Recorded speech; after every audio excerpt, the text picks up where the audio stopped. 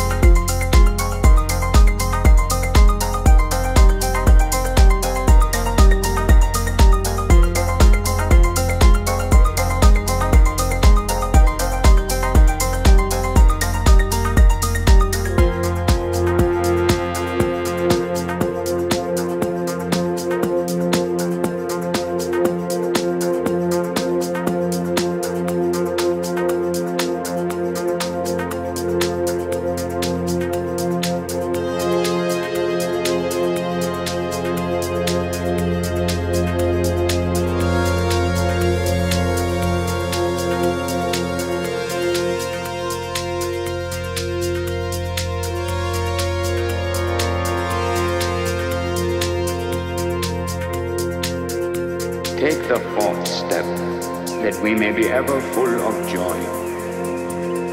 I will ever live devoted to you, speaking words of love and praying for your happiness. Take the fifth step, the walking round a fire, that we may serve the people. I will follow close behind you and help to serve the people. Take the sixth step,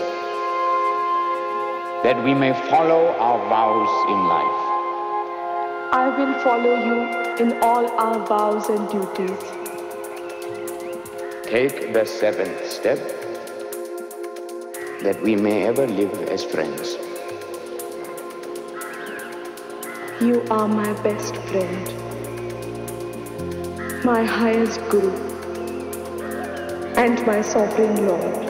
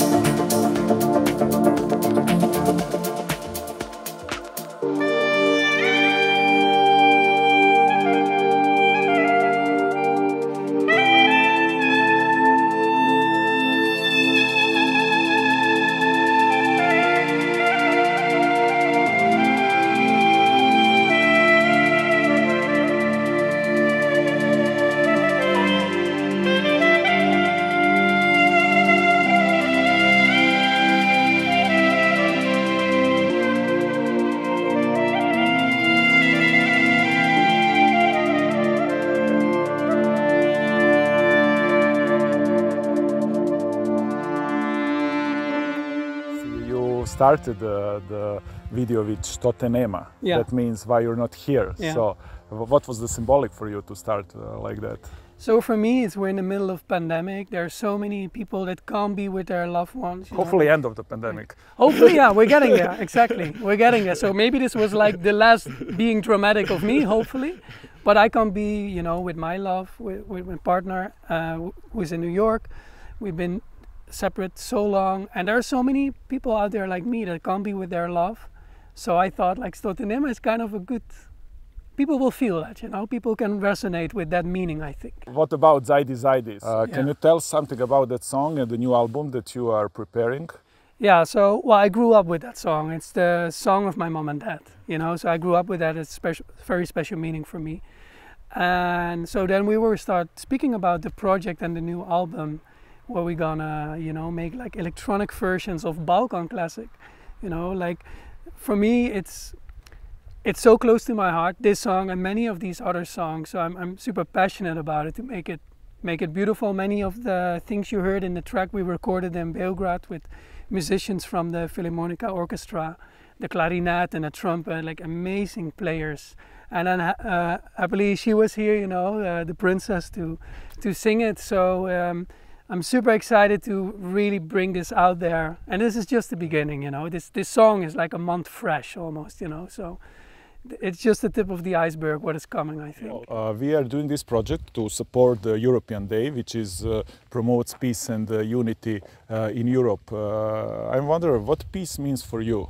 Peace with others, but also peace with yourself and inside yourself. Yeah, well, my name Satori, you know, is about that like enlightenment feeling. And it's, for me, it's about being one, and it sounds like a cliche, but I do believe, that's why I chose the name Satori. I do believe that music can bring people together in a way none of the presidents in the world could ever do, you know. Music has that power to go beyond culture, beyond borders, beyond presidency, beyond authority, and bring people together. And they don't care about what passport you have, you know. They just dance and feel the music. And for me, that's a Satori moment. And that's all about peace, you know. Music, I think, definitely can have that unity among people where they just forget wherever you live and whoever you are, you know, they just feel the music, they are in the zone. Yeah, and that's also the exit mission. And we say our motto is peace on earth, but also peace with earth. And having in mind the climate danger we are in, do you think that our generation can finally lead the humanity with a balance with nature, or what do you feel about that? I hope so. There's a lot of steps to go, of course. And I think the Vincha project that we're gonna premiere on Exit Festival, it's about portraying a culture that was one with nature. So I think if we look a little bit more back to these ancient civilizations who were way more harmonic with nature. I just came from Mexico. I saw the beautiful Mayan civilization and all these things they have. And there's so many old cultures out there who was more in peace with nature. And I think we should also kind of look a bit back and see how they were doing that and learn from that, and not just kind of dismiss it as like, yeah, it's old times. No. When you travel the world and connect all of these different traditions and spirituality concepts, what do you see that connects it all? You told me once about how in Mexico when you play Balkan sounds, they think it's their own. That's a nice story. I think I played Ederlezi, and people came to me, yeah, the way you opened with these Mexican chants. It doesn't matter. Again, it just has this power to take people beyond of this, what they know and the bubble they're in. And I'm from this country and you're from that country. That all doesn't exist. That's just created by the mind, you know. But when they feel it with the heart, like Ederlezi, they just go beyond and they just feel the spirit. And that's how I was raised. Other music in different cultures, it's for me that they connect just with the spirit of the song and not so much with the intellectual meaning of the song. So the spirit connects us all. Yes, exactly. Yeah. We have the same soul. Yeah. Thank you. Thanks, bro. Thank you.